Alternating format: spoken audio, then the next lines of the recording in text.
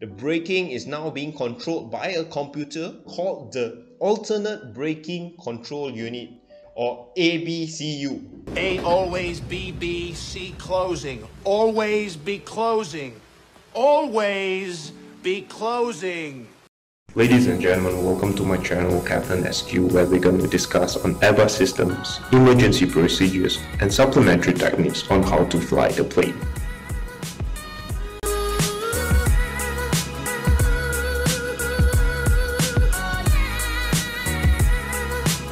Yo, what's up guys? Welcome to Disclaimer, always refer to your company manuals. This video is merely a guide. Question: how many wheels does the A320 have? The A320 has two main landing gears and one nose landing gear. Okay, the nose landing gear can be turned left and right and has a shock strap. Two wheels are located at the nose. The main landing gear has two wheels also on each side and they have a shock absorber. This is also where Airbus installed the anti-skid brakes. Now, who control these guys? These gears have two bosses, two computers by the name of LGCIU1 and LGCIU2. It stands for Landing Gear Control and Interface Units. I just call them Boss 1 and Boss 2. Boss 1 will control one complete cycle, then Boss 2 will take over for the next cycle. They take turns controlling the gear. If Boss 1 becomes sick, aka unserviceable, Boss 2 will take over and vice versa. There is a safety mechanism where if the aircraft flies above 260 knots, a safety valve will cut off hydraulic power to the gears. Let us talk about normal operation of the landing gear. When we select the landing gear down, these indications over this panel is connected to Boss 1, which is LGCIU1. If it is in green, it means the gear is down lock. If there is an unlock in red, that means the gear is not locked in the selected position. Let's take an example. Let's say you select the gear down and one unlock indication comes on. What do? Well, this panel receives the signal from LGCIU1 only. If LGCIU1 fails, then there is no indication on this panel. So you go to your wheel SD page and have a look. If there is one green triangle, it is enough to confirm the gear is down lock. Simple operation here, up and down lever.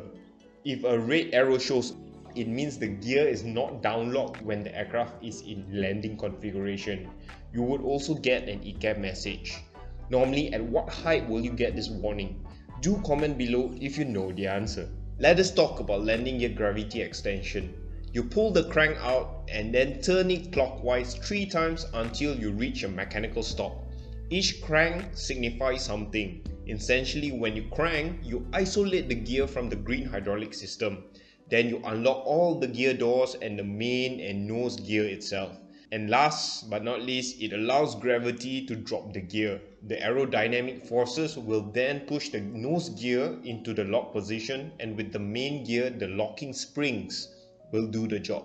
Remember that all gear doors will remain open. The ECAM will show the landing gear doors down position in amber. Let us look at some ECAM indications. These two triangles here represent each LGCIU, Boss 1 and Boss 2. A green indication means the gear is down and locked. A red triangle indicates that the gear is in transit. No triangle indicates the gear is up and locked.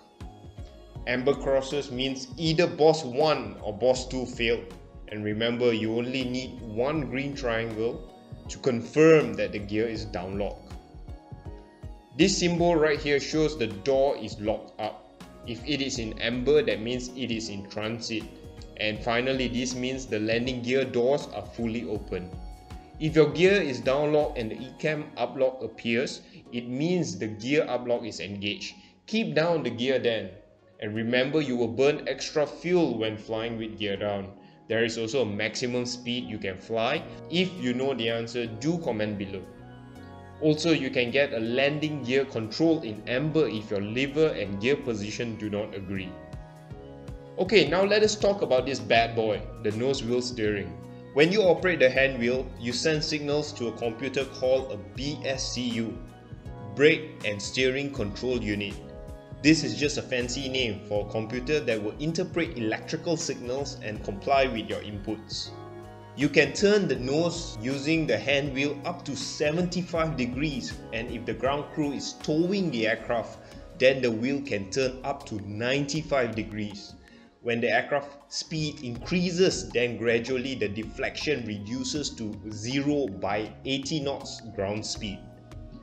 The rudder, on the other hand, can control a maximum of 6 degrees left or right up to 40 knots. This is reduced to 0 by 130 knots. After 130 knots, then you should have aerodynamic forces to steer the aircraft using the rudder.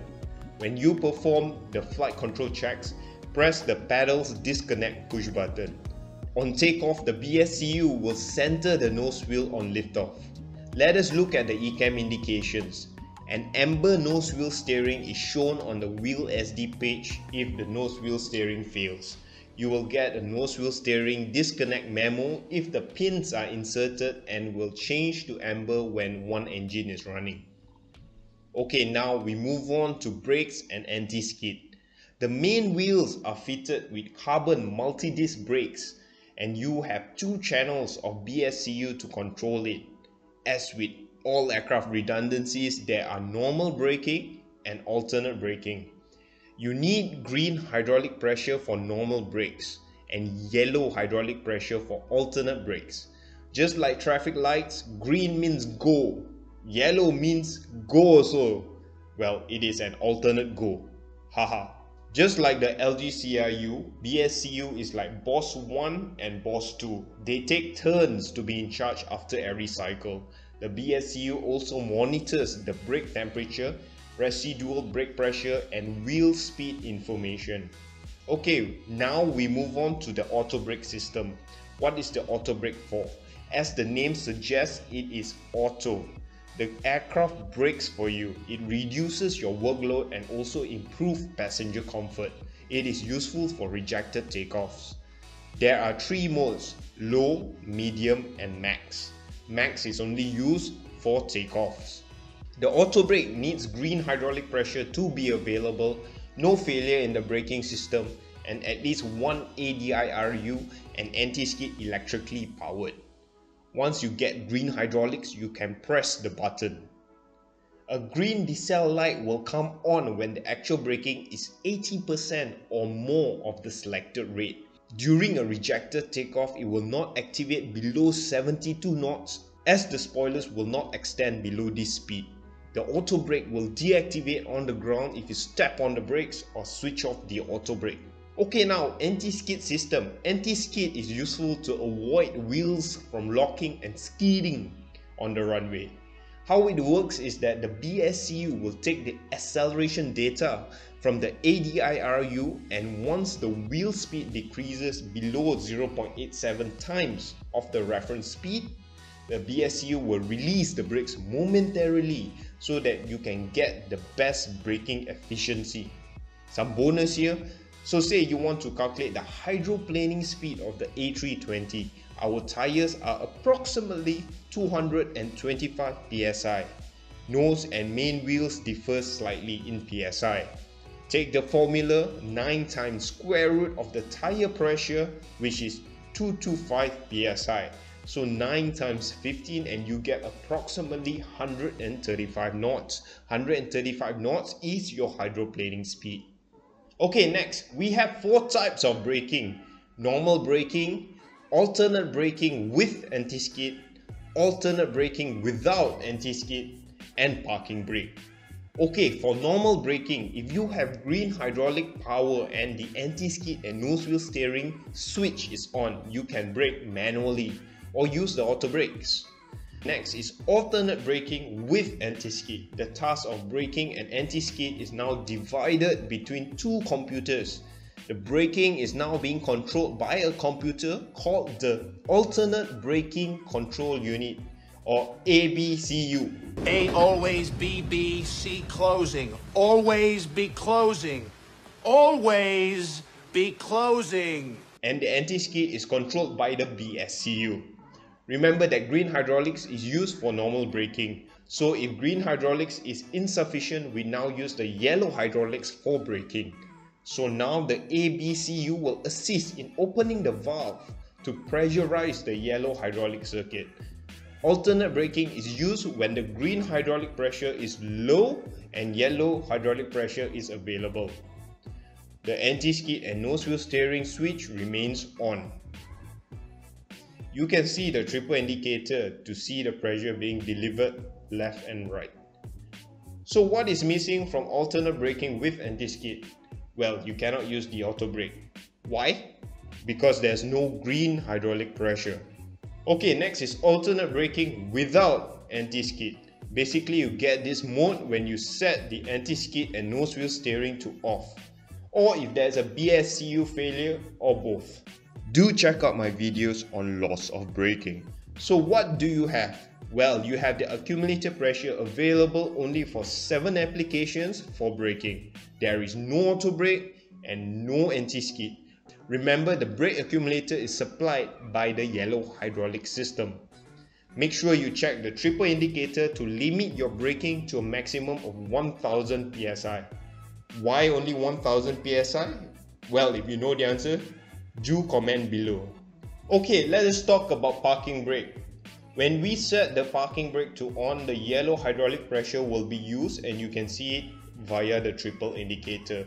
You can also pressurize the yellow accumulators by pressing the yellow electric pump. The accumulator can maintain parking pressure for at least 12 hours. Well, that is what they say. A good tip is when you dock in the parking bay, have a look at the triple indicator before releasing your feet from the rudder pedals. And then chocks should then be in place before releasing the parking brake. Especially when your brakes is hot, switch on the brake fans and put the chocks on. Final question. Why is that some of the aircrafts have landing gears that are tilted? Food for thought.